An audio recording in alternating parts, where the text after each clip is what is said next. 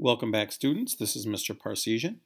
In today's lesson, we are going to be talking about a concept in chemistry known as stoichiometry. And what we can do with stoichiometry, as you look at the learning goal there, is it allows us to calculate the relationship between the amount of a reactant or the amount of a product that we have in any given chemical reaction. And of course, when we talk about amount, there's a lot of different ways that we can measure amount. We can measure the amount in moles, in mass measured in grams, volume measured in liters or cubic decimeters, or particles, which could be either atoms or could be molecules.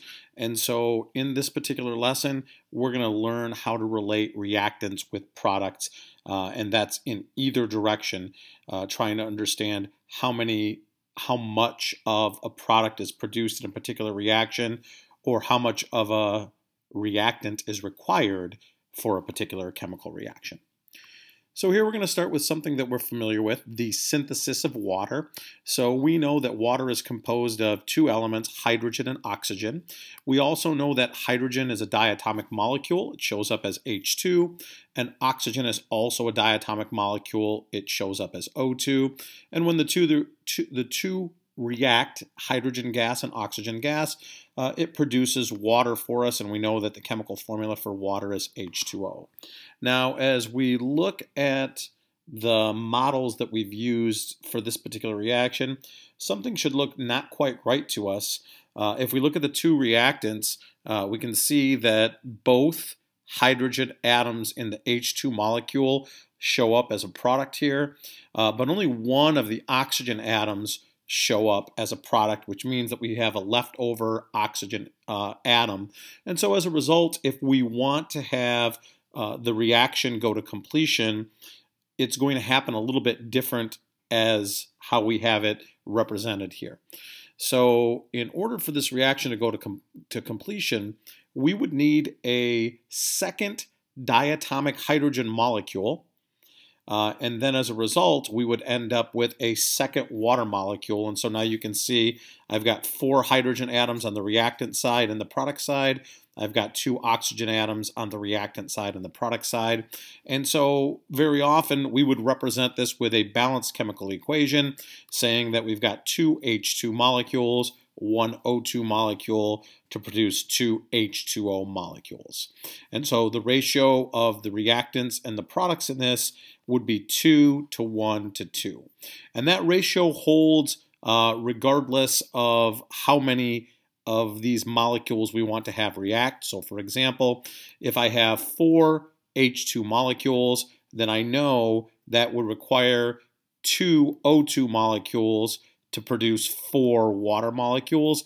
And the ratio that we have here, 4 to 2 to 4, is the same ratio that we had here, 2 to 1 to 2. And so understanding that the coefficients of a balanced chemical equation helps us to relate the number of each reactant with the number of each product that's produced in a chemical reaction allows us to understand the basic concept in stoichiometry. And so when we talk about stoichiometry, we can use the coefficients of the balanced chemical equation for any particular chemical reaction to relate the amount, which could be, again, mass, volume, moles, or particles of a product or reactant in a chemical reaction. And so now we're going to take a look at a couple examples. All right, so the first example that we're going to take a look at, here we've got hydrogen gas reacting with nitrogen gas to produce ammonia. And so again, we need to start with a balanced chemical equation. Hydrogen gas we know is H2. Nitrogen gas is also diatomic, it's N2. And then ammonia, you probably wouldn't need to know this, but you probably will after a period of time. Ammonia's chemical formula is NH3. So now we can see that this equation is not balanced. We don't have the same number of hydrogen and nitrogen on both sides of the equation. And so in order to balance that, we would need a coefficient of a 3 in front of H2 and a coefficient of 2 in front of the NH3. Then we've got the same number of hydrogen and nitrogen atoms on both sides of the equation. So using this chemical equation, now we can answer questions like this. How many moles of ammonia are produced from 3.5 moles of nitrogen gas? And so then to be able to answer that, I like to use a tool that we refer to as the expanded mole diagram. So this is the expanded mole diagram, and that is available in the Google Classroom under different resources. So if you look under the resources portion, you can find this expanded mole diagram. Okay, so here if we go back to the question, it is asking me to go from moles of nitrogen gas to moles of ammonia. And so nitrogen gas is what I'm starting with. And so we would consider that to be moles of A. And then we are trying to figure out the number of moles of ammonia. So we would consider that moles of B. And so you can see that this is a one-step process going from moles of A to moles of B. And it says here the way that we do that is to multiply by some factor. And so what we discussed earlier is that the factor is actually the coefficients of the balanced chemical equation. And so I'm going to show you on the whiteboard how we would make that calculation. If you have printed out a copy of the expanded mole diagram to use for this unit, I would suggest actually writing in coefficients of equation right here, so we know that anytime we go from moles of one substance to moles of another substance in a chemical reaction, it's always going to be related by the coefficients of the balanced chemical equation. Okay, so here you can see we're starting with our 3.5 moles of N2. And so like we looked at on the expanded mole diagram, we want to go from moles of N2 to moles of NH3. So the first thing that I would do is I would set up my conversion from moles of N2, that's what I have, and it goes on the bottom, to moles of NH3, and that's what I want, and so that's going to go on the top. And so then from there, that mole to mole ratio comes from the coefficients of the balanced chemical equation. So if you remember the equation that we used before, it was 3 moles of, I'm sorry, I said that wrong. It was 2 moles of NH3 to 1 mole of N2. And so then typically when I do a problem like this, I usually like to set it up with the units first. So I know I'm going from moles of N2 to moles of NH3, and then I would fill in the numbers from the balanced chemical equation. So then if you look at this, like the math on this isn't even difficult. You really don't even need a calculator. It's basically going to be 3.5 times 2 over 1, which is times 2. And so then to significant figures, that would be 7.0 moles of NH3. And so what that means is if we react 3.5 moles of N2, that should produce 7 moles of NH3 based on the stoichiometric coefficients of our balanced chemical equation. So a second type of question that we could answer using the expanded mole diagram and using the concept of stoichiometry has to do with relating the number of molecules that have reacted or have been produced from a particular reaction, either reactant to reactant or product to product. So in this case, we're actually working backwards. It gives us the number of molecules of ammonia here, and it's asking how many hydrogen molecules would need to react to produce that many molecules of ammonia. And so again, I would send you back to or have you look at the expanded mole diagram here. So in this case, we're going from molecules to molecules. Molecules are down in this lower box, right? That's a number of particles. Molecules would be considered particles. Atoms would be considered particles. And so here we are going from number of particles of A, which again, we said that's going to be ammonia, to number of particles of B, which we said there would be hydrogen, H2, okay? And so if we look at the path from particles of A to particles of B, that path looks like it takes 3 steps, right? So the first step is to convert from particles of A to moles. The second step is to cross the bridge to go moles of A to moles of B using the Stoich coefficients of the reaction. And then the last step there would be to go from moles of B down to particles of B. And so before we actually go through that 3-step process of doing all that work, I want you guys to notice something. And what I'd like you to notice is as we go from particles of A to moles of A, It says here we will divide by Avogadro's number.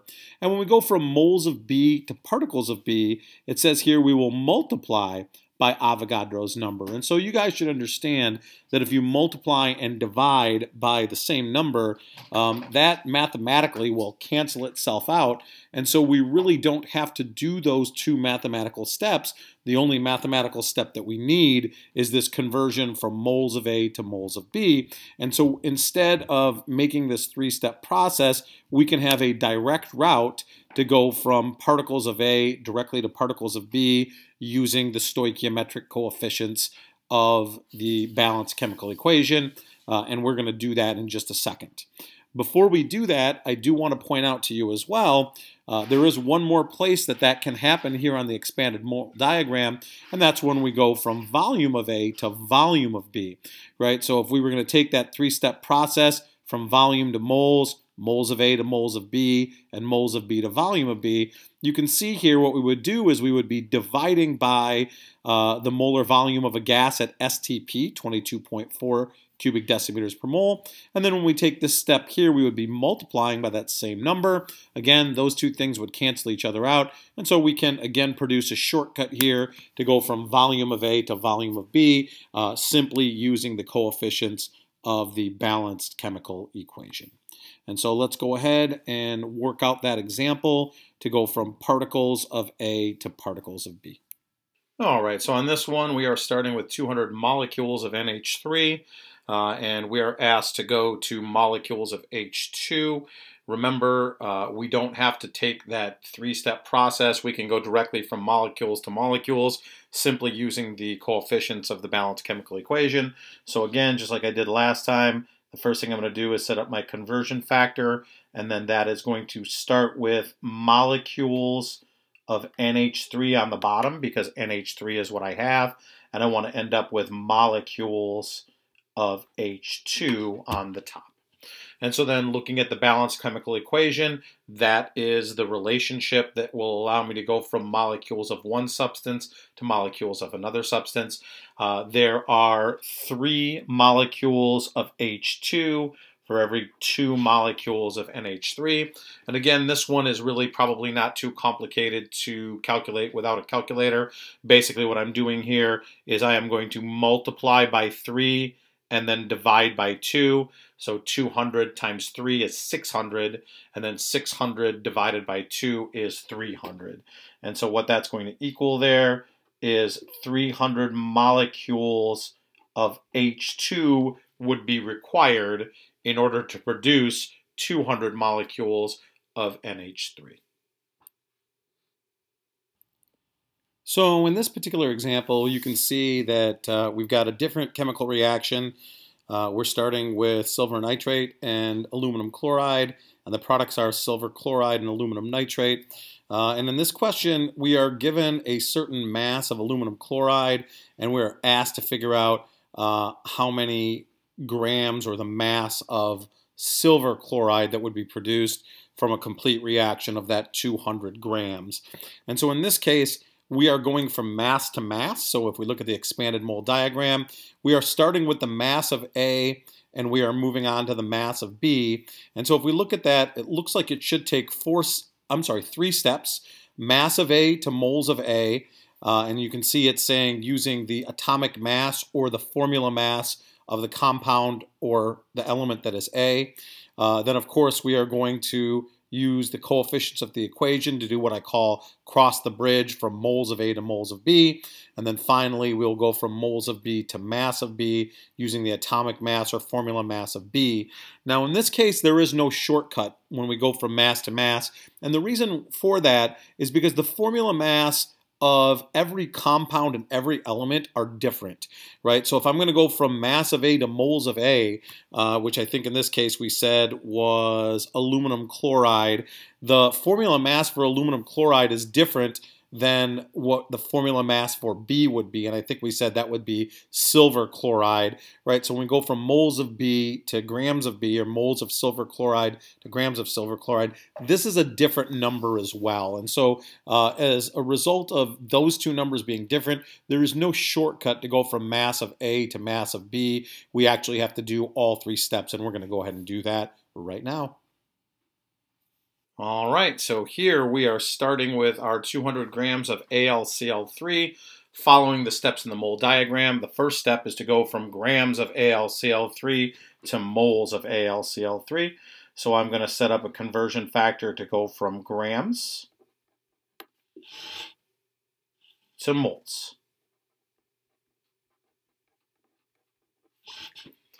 All right, so here you would want to use your periodic table and a calculator to determine the formula mass of AlCl3. So that's 1 aluminum and 3 chlorine. And so if I add that up, I will come up with 133.33 grams per 1 mole, and that is step 1. Step 2 is to do what I call cross the bridge. We're going to go from moles of one substance, AlCl3, to moles of a different substance, AgCl.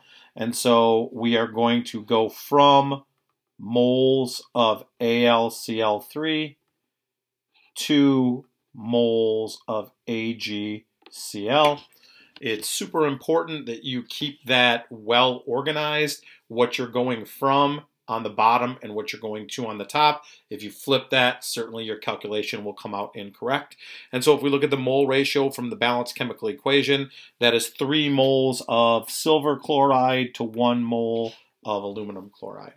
And then our last step is going to be to go from moles of silver chloride to grams of silver chloride, right? And so that is going to be moles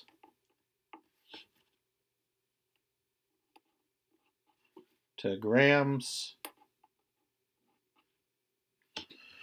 And so then we also would want to look up on our periodic table the formula mass for silver chloride. That's 1 silver and 1 chlorine. We should come up with 143.32 grams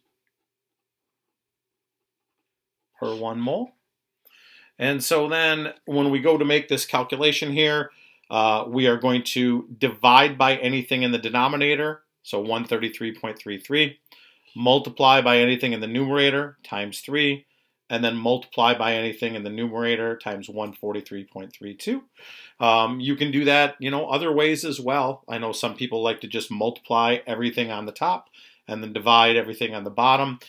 So whatever you're most comfortable with, there are many ways that you can end up with the correct calculation. But if we do that calculation to 4 significant figures, we come out with 645.0 grams of silver chloride, right? And so what that means is if we reacted 200 grams of aluminum chloride and all of it reacted in this particular reaction, this is the mass of silver chloride that should be produced by that.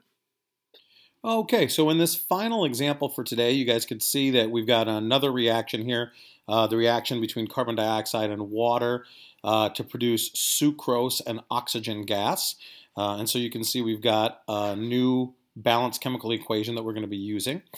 This example is just a little bit different because this example has given us a volume of a gas, carbon dioxide, right? So it gives us this particular volume, and it is asking us the number of grams of sucrose that would be formed. So how many grams of this, what mass of this particular product would be formed from that particular volume of carbon dioxide.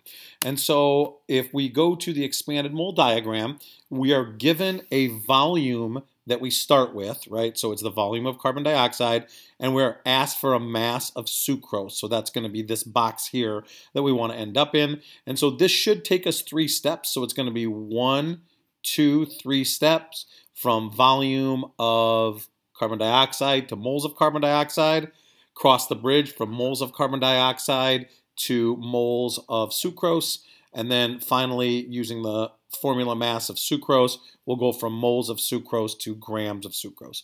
Sometimes students ask, can we go from volume of A to volume of B and then down to moles of B and mass of B? The answer is mathematically you actually can, and it would come out to be the same. However, theoretically, when you're going from volume of A to volume of B, that should be volume of a gas to volume of a different gas. And so in this case, since sucrose is a solid, we would technically not want to take that approach. We would want to go from volume of A to moles of A, moles of A to moles of B, and then moles of B to mass of B. And we're going to go ahead and do that right now. All right, so on our last one here, we are starting with 115 cubic decimeters of carbon dioxide. And so the first move here, per the mole diagram, is to go from volume of CO2 to moles of CO2. So we're going to go from cubic decimeters to moles. And if you look at the mole diagram, it does give you that relationship. Maybe you remember it from a previous lesson as well. 1 mole of any gas contains 22.4 cubic decimeters of that gas when we are at standard temperature and pressure.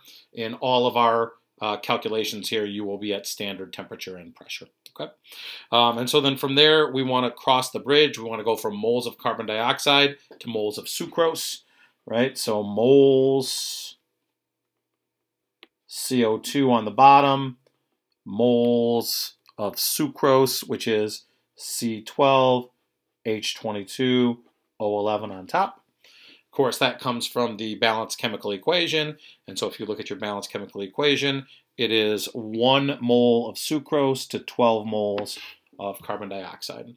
And then our last move here is to go from moles to grams. That's what the question is asking for.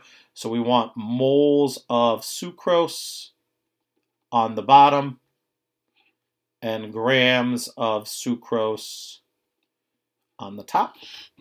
And so again, here we're going to use our periodic table to determine that molar mass.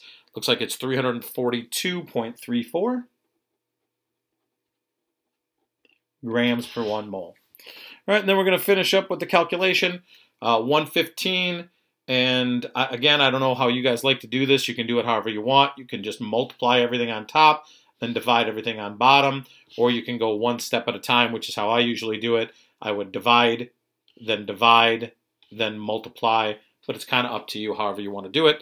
To 3 significant figures, which is what we started with here, we should come out with 146 grams of sucrose, C12H22O11.